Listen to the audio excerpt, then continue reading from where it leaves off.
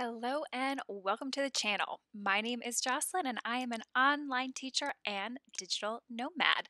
One of the companies that I currently teach with is Outschool, and I have been an Outschool teacher since the summer of 2020.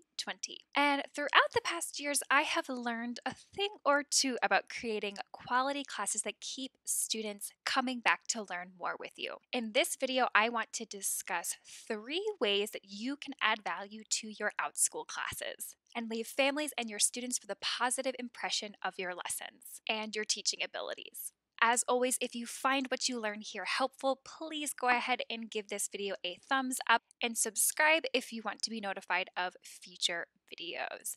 And be sure to stay until the end of this video because I would like to share with you my #1 tip for creating quality lessons and share with you a free resource that is going to save you time and also leave a really good impression with your students. So let's dive into my 3 easy ways to add value to your lessons. Tip #1 is definitely a really important one, especially in the online space where you aren't able to communicate with families and parents or adults of your students in person, and that is clear communication.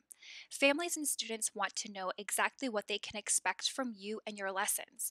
In most cases, they're spending their own money and investing in their child's education. So, clear communication is definitely a must. Clear communication means being clear and concise in your Outschool listings about what students can expect from your lessons so they know what they are signing up for. It also means sending out clear communications with your students and families about what materials or supplies or basically anything that they need in order to be successful in your class.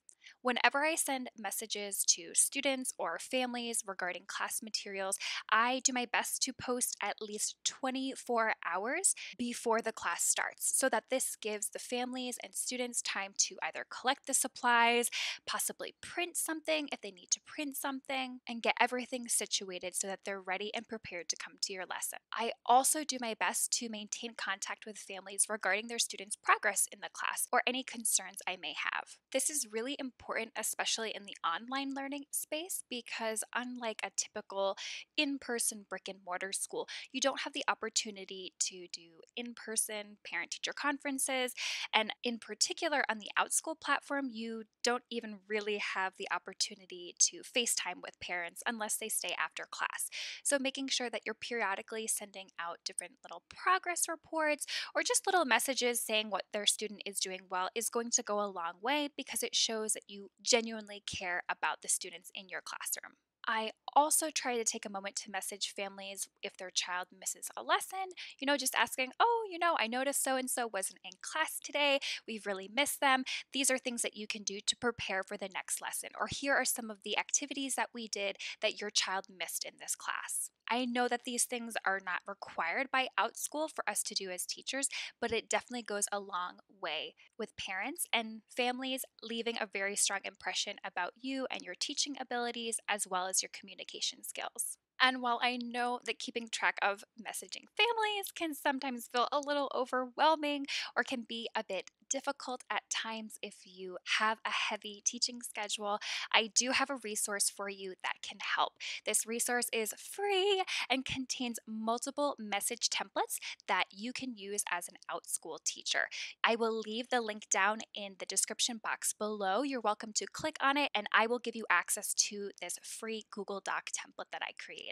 I will also post the link to another video that I made about time-saving tricks for Outschool teachers that talks a little bit more about these templates and how you can use them. And now let's move on to tip #2. The second way that you can add value to your Outschool classes is to incorporate online tools that are going to increase in student engagement and participation.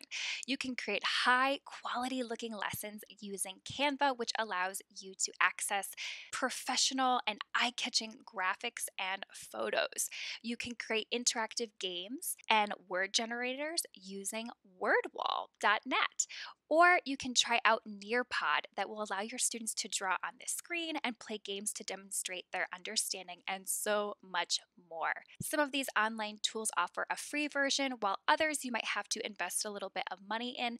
But when I tell you that when you begin to incorporate different online tools that increase that participation and engagement from your students, it is going to really help with your re-enrollment rates, because students are not only going to be learning in your classes, but they're also going to be having a lot of fun and enjoy the experience. So it's definitely worth the investment. And that leads us to tip number 3, which is creating additional resources and activities for your students to complete after your lessons are over. So while you may create different games and activities for your students to do with you while they're in class, it's also beneficial to give them the option to do some activities to practice what you're learning during the lesson outside of class as well, especially when it comes to teaching languages, where repeat exposure and practice is so important in retaining that new information. Something that I like to do with my Spanish language lessons is to send a message to families after class with a summary of what we began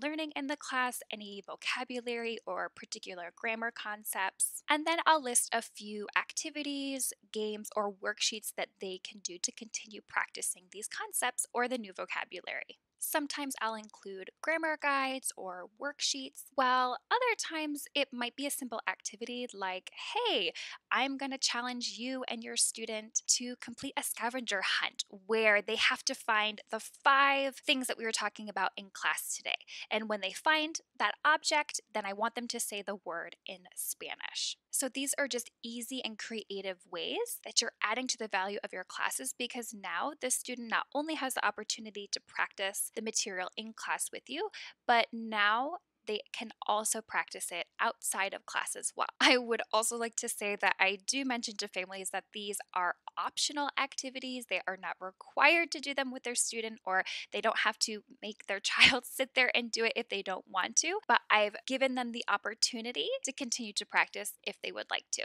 And whether or not this student completes these activities outside of class, I definitely know from reviews that I've received and messages I've received from families and students, they do appreciate that extra effort that I've taken to provide supplementary materials, guides, or activities that their student can complete in order to continue practicing even once class is over. And like I said, some of these might just be games like a scavenger hunt that they can complete with very minimal supplies. But I do also create different games or worksheets using Canva, where I can send that to the family and they can print it out to complete it. If you're curious about learning a little bit more how you can also create games and activities, worksheets for your students using Canva, feel free to take a look at my Canva workshop or my other YouTube videos that give tutorials on how to use this tool and create fun activities for your lessons, or those resources that you can provide to families after class is over.